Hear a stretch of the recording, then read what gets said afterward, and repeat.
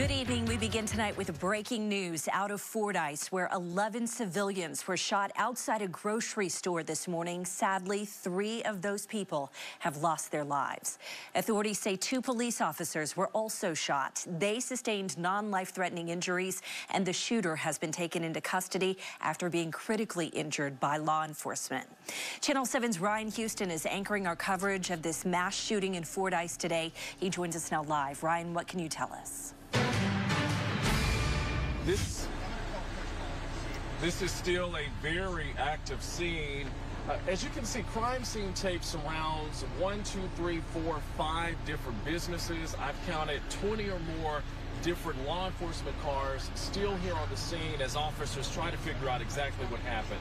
Now, there are a lot of questions, but what I can tell you, according to state police, they first started getting calls about a shooting here at the Mad Butcher grocery store around 11:30. They say when they got here, that's when they saw a gunman who actually started shooting at them. They returned fire, according to police, at the gunman. We know that, as you just mentioned, Beth, 2 officers were injured. They have non-life-threatening injuries. We know that the gunman was also shot. They expect the gunman to recover. We know that 11 people were shot. 3 people have died. We also know that the victims have been taken to Little Rock, to UAMS, to be treated for their injuries. Arkansas State Police just wrapped up a news conference. Let's take a listen to what they had to say. Good afternoon. My name is Mike Hager. I'm the Secretary of the Department of Public Safety and the Director of the Arkansas State Police. We're going to give a brief statement of facts, not answer any questions at this time. First, this situation is secure and it's contained. There are no active threats to the community. At approximately 11:38, 911 calls were received that there was an active shooting situation at the Mad Butcher grocery store in Fordyce. Law enforcement responded immediately and exchanged gunfire with a lone suspect. Unfortunately, we can confirm that 11 innocent civilians were shot and 3 of those are deceased. 2 law enforcement officers were injured in the exchange of gunfire. The suspect was also shot and taken into custody. The injuries to the officers and the suspect are not considered life-threatening. The remaining civilian injuries range from non-life-threatening to extremely critical. The investigation is in its early stages, and we have no information or no more information that we can release at this time. The Arkansas State Police will be the lead investigative agency, and all media inquiries should be routed through our communications department. We do anticipate a further news release later in the evening. I've been in constant contact with Governor Sanders. She's committed any resources needed to aid in this investigation or any support needed for the community of Fordyce and Dallas County. To reiterate the total numbers, we had 11 civilians shot. 3 of those are deceased, and we do have some that are critical. We have 2 law enforcement officers that were shot. Neither of their injuries are considered to be life-threatening, and we had 1 suspect that was shot. Is in custody. His injuries are also not life-threatening. Just on behalf of the state police, the law enforcement community, all public and first responders, it's tragic. Our hearts are broken. Our prayers, along with Governor Sanders, the entire state of Arkansas, will be with this community and with those affected victims. Thank you. Our hearts and prayers definitely go out to the victims. Now I'm going to bring in Channel 7's Emma Allen. Emma, you were here earlier today, and you mentioned that you talked to witnesses who were in the parking lot when the shooting happened. Yes, so earlier today, we talked to 2 teenagers that were in their car right outside the Mad Butcher. Their mother was actually in the grocery store, and they were so worried that their mother would actually be one of the victims. But they did say that they saw the shooter in what looked to be camo khaki shorts and also a large gun. And they heard gunfire, and they thought it was fireworks from the fireworks stand, but eventually they they did realize that it was a gunman, and they had to hide and get below the seat to make sure the gunman didn't see them, and they just said that they held each other's hands and prayed. And they also said that stuff like this just doesn't happen in Fordyce. Nothing like this has ever happened. People that have lived here for years say that, you know, crimes happen, but nothing to this magnitude. But I did speak to one person that she had her grandparents in there, and she said that she was so worried that her grandparents were in there, and she made a call to them, and here she is now. So when I come to Mad Butcher to get some lunch, I'm coming to get some lunch, not to be worried about our lives. And I felt like the active shooter didn't think about no kids. He didn't think about the people that was around and the genuine people who lost their lives just because they was going through something. I felt like if you was going through something, you should have talked to somebody. Like, you know, I work at Mill Creek. We could have talked to you. Somebody out here is to help you. We're willing to always help. Community members in Fordyce are remaining resilient through this hard time. They say they don't really know what the next steps are going to look like, but they do want prayers from everybody throughout the state, of course.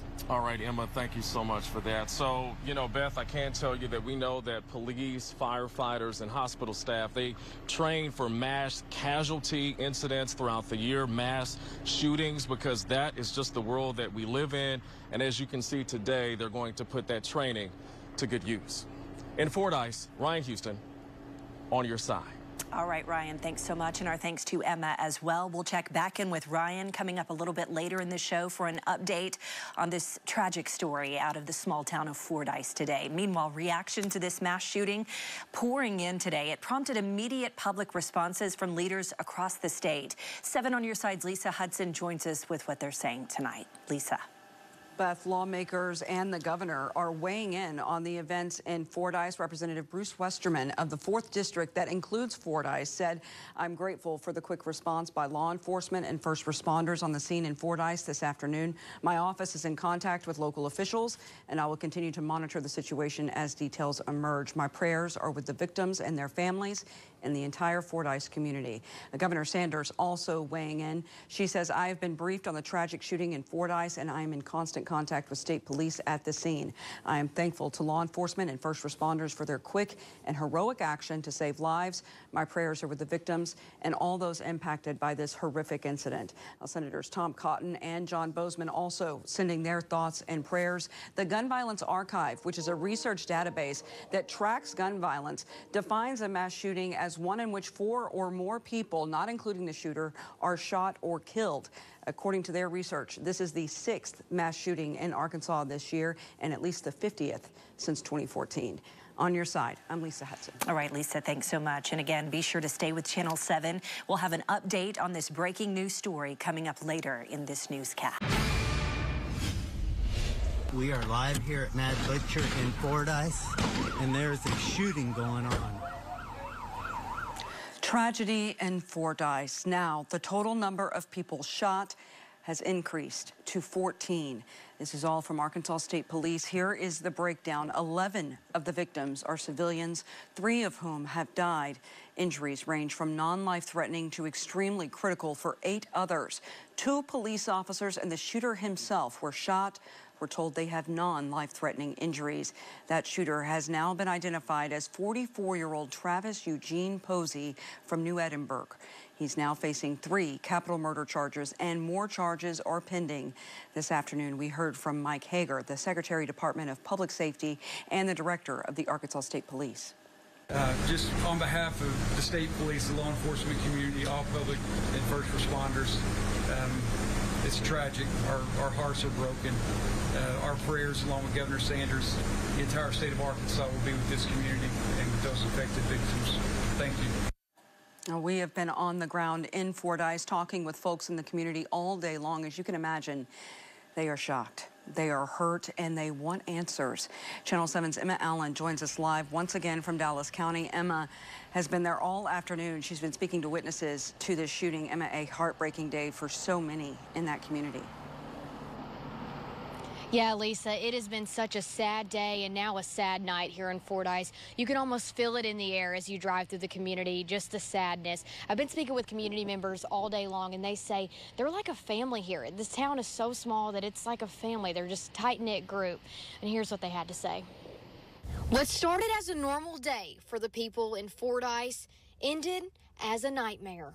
I was sitting in my mama's car. They was in Mad Butcher, and I heard like boom, boom. A gunman opening fire at a local grocery store. So far, police say 14 people were injured and 3 people have died. The gunman, who was also shot, is in police custody.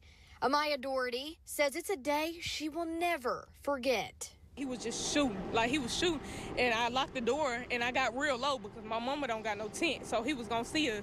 She and her twin sister, terrified, crouched down in her mother's car, scared to be seen. And I held my sister's hand, I told her I love her, and I prayed for her, and I was just sitting there in fear because from where I was sitting, the only thing I could see was him if he came up to it. All I seen was the sky, and I just prayed, and I was real scared, like, I would never think that would happen in Fordyce. She was hollering. I was trying to tell her, like, hush, be quiet. He gonna hear us.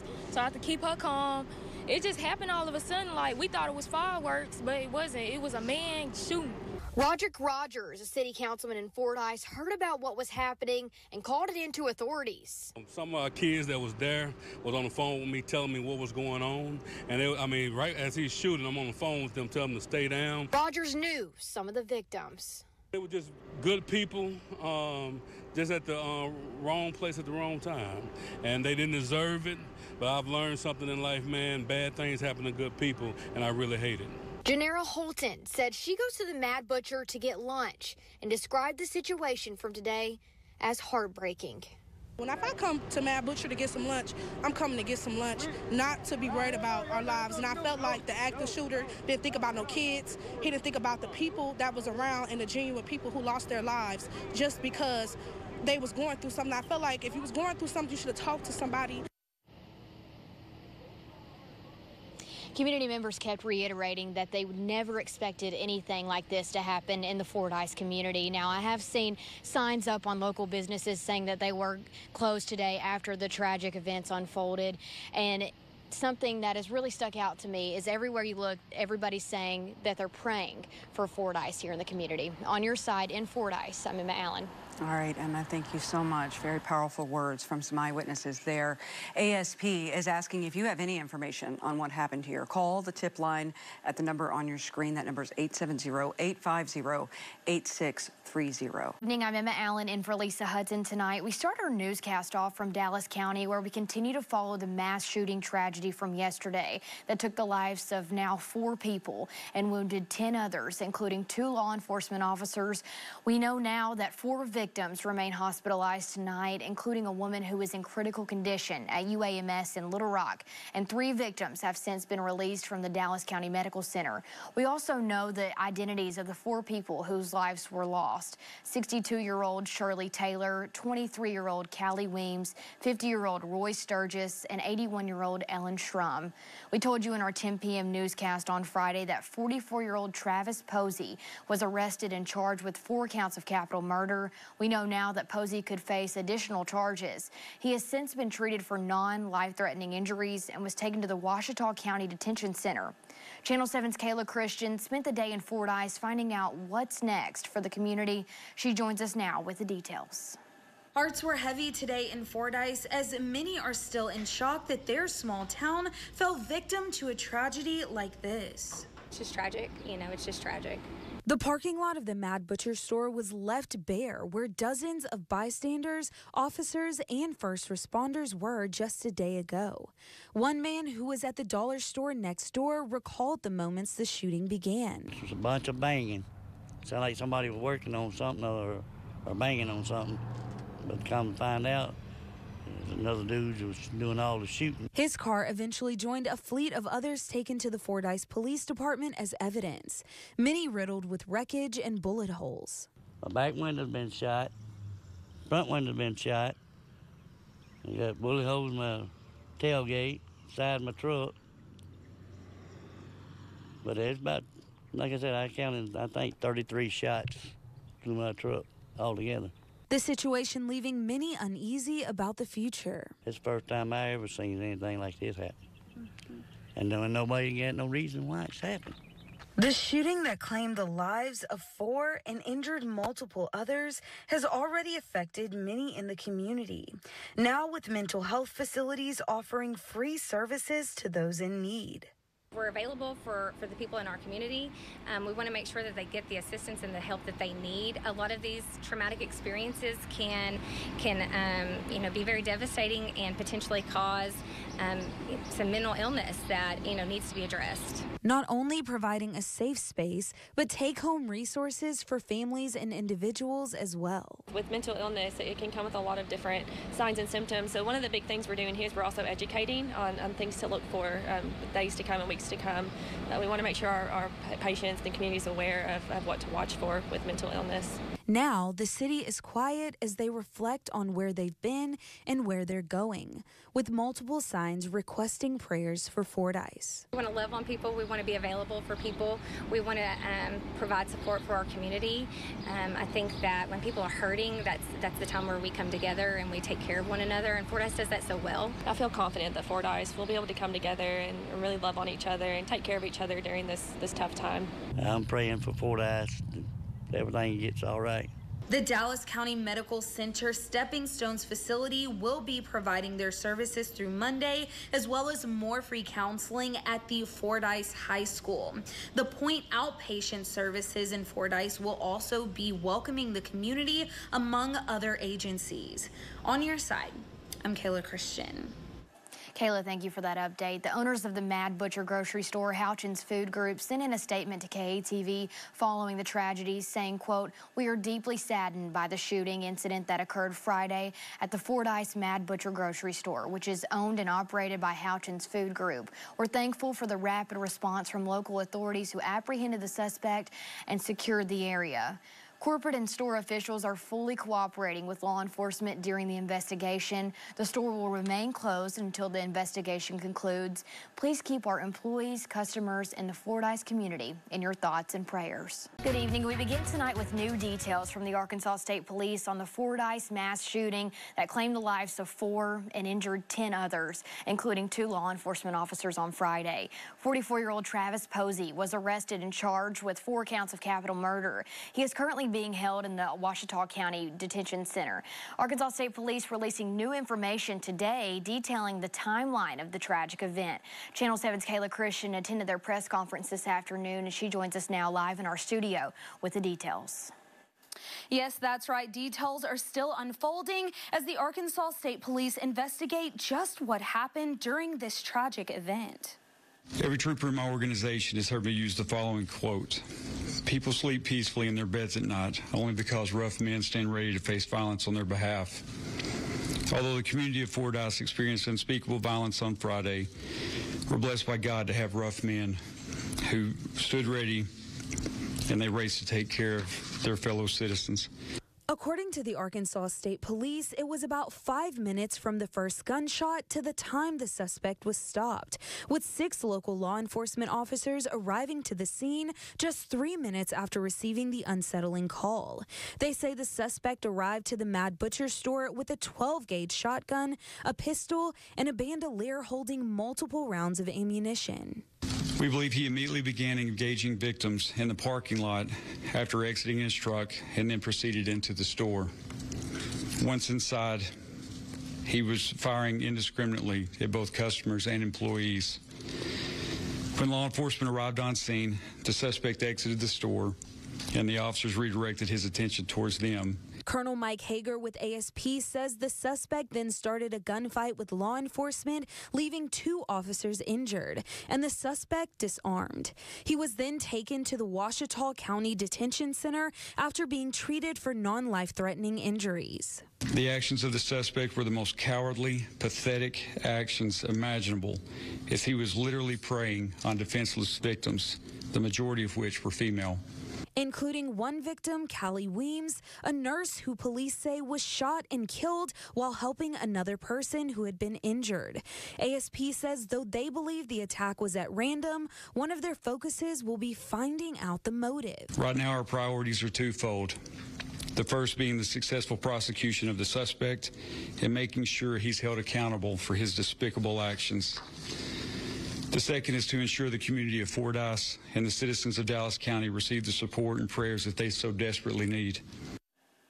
According to the Arkansas State Police, the suspect has a limited criminal history, and they have not yet been made aware of any previous mental health issues to note. This is an ongoing investigation. On your side, I'm Kayla Christian.